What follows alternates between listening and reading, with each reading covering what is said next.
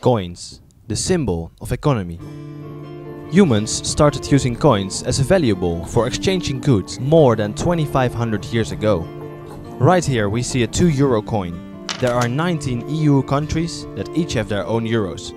For example, this one from Italy, a coin from Finland, Ireland, Belgium and Germany.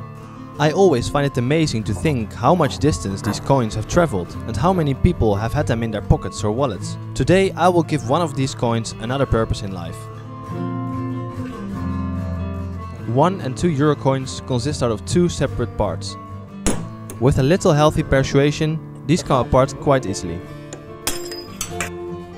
As you've seen from the title and the thumbnail, we are trying to turn a coin into a pocket knife today. This is not a unique concept, but most people use a stack of coins. My objective was to really make the end result the same dimensions as a single coin. As you can see, I started out by trying to hollow out a coin with a saw. I can hear many of you think, dude, that's illegal. You are not allowed to destroy any money. Well, I did some research on this one, and according to the European Commission's recommendations dated from 22 March 2010, member states of the European Union must not encourage the mutilation of euro notes or coins for artistic purposes, but they are required to tolerate it. Mutilated coins or notes should be considered unfit for circulation. But that's a logical thing, right, isn't it?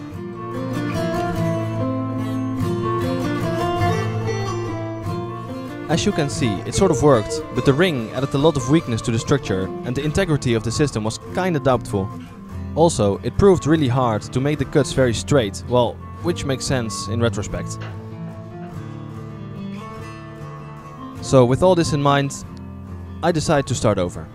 But this time, I did some more research. So I actually started measuring things for once. Apparently, a 2 euro coin is 2.2 millimeters thick. I thought, since this coin has the largest diameter of all the euro coins, I thought it would be the thickest as well. Turns out that the 50 cents coin is way thicker. Well, that is 180 microns thicker. Therefore, I decided to switch to a 50 cents coin. Save me a lot of money in it. And I discovered this way that the images on 50 cent coins are different than the images from the same country on 2 euro coins. Belgium, Italy, Finland, an older Belgian, Portugal, Germany, but I wanted to go for a Dutch coin for this one. The plan was to attack the coins with an end mill, but I didn't have one, so I found an old broken drill bit and flattened its end.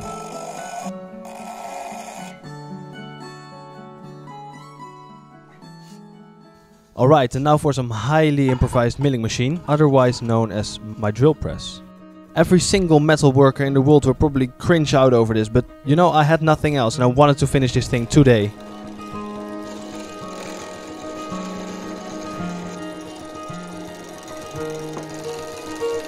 I'm moving this thing by hand, which is stupid, but I mean, it works, sort of, so I'm not complaining. This actually worked surprisingly well. The surface was flat, so that's all I wanted to reach here. Let's not waste any words on what happens here.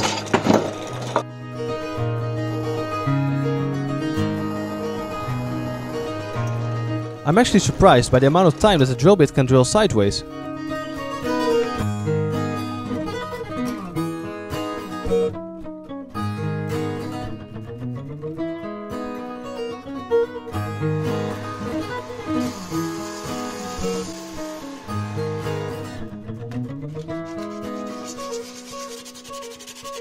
After some more sanding, the surface looks surprisingly flat and good, and the original thickness of 2.38 has been reduced to just a little more than half of that. Let's repeat this process for the other half.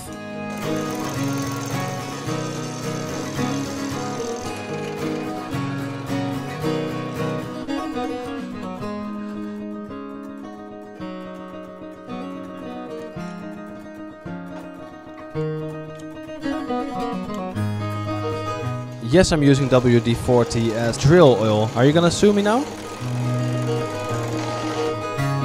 The combined thickness of these two half coins is just a little more than the original thickness of a coin. But I think I'll stick to this because we need to partly halve them again. So we need some material.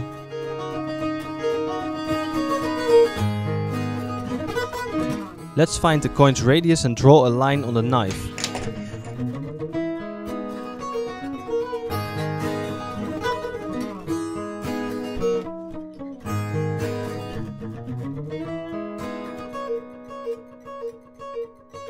Now we're gonna cut the shape out. Also, we add a little handle for your nail to flip the knife open.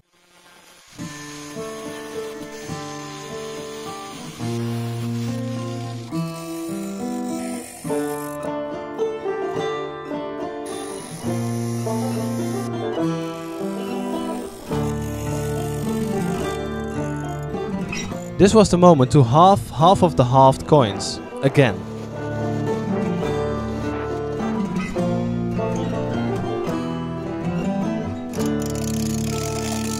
There you go. That's what I was after. This would have been so much easier with a normal milling machine. But you know, this is also kind of a challenge to do it with relatively normal tools.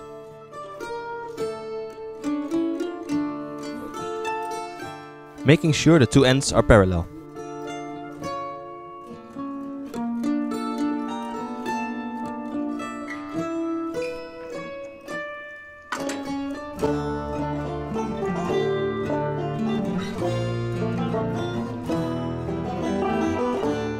Let's try to drill a hole in this knife.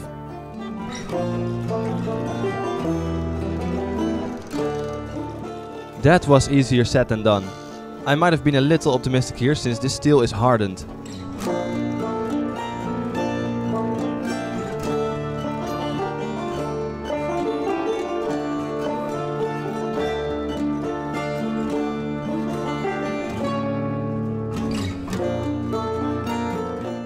After a good few minutes of trying, I realized this wasn't gonna work with the drill bit I had. So I started using very unconventional methods, which I will not show you because, nah, that's not good, man.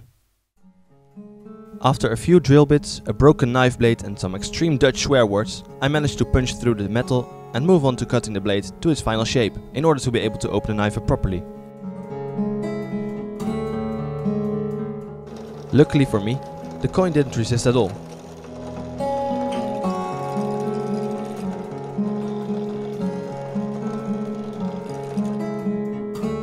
Time to test out the assembly.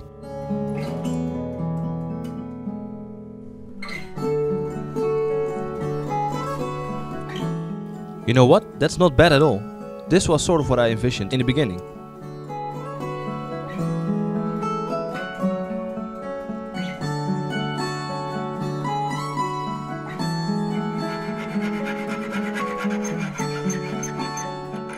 I was wondering if we could use the drill press also as a lathe.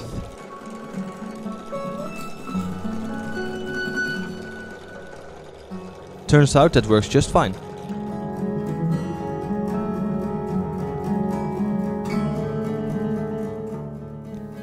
This fit was a bit too loose. I tried again on the other side of this tiny little piece of coin.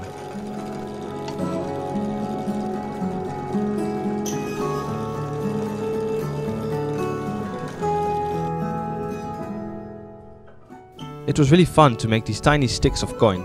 Let's try to fit it in the coin now.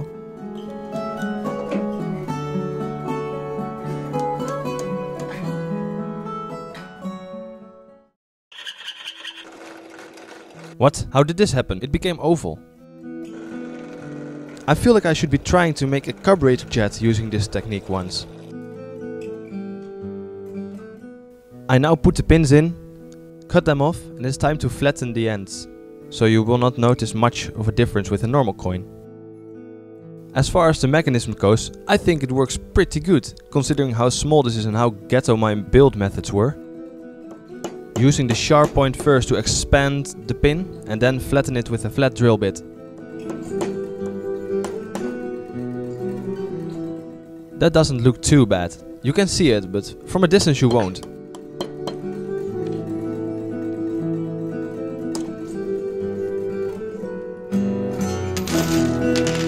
And there we have it, ladies and gentlemen, a fully functioning openable pocket knife built in a 50-cent euro coin. Admittedly, it's not perfect yet, but this gives me room to make a second iteration once. The pins should be hidden a bit better, but at least they are the same color as the coin, so it's not too bad. Also, don't forget that these coins are very big on your screen right now, but in reality you overlook these pins quite easily. The thickness is comparable to a normal coin. I should probably have tried to make the pieces of coin that go over the knife just a tiny bit thinner, but I was afraid they would become very bendy. After all, it's not titanium we're working with here. Time to cut some things.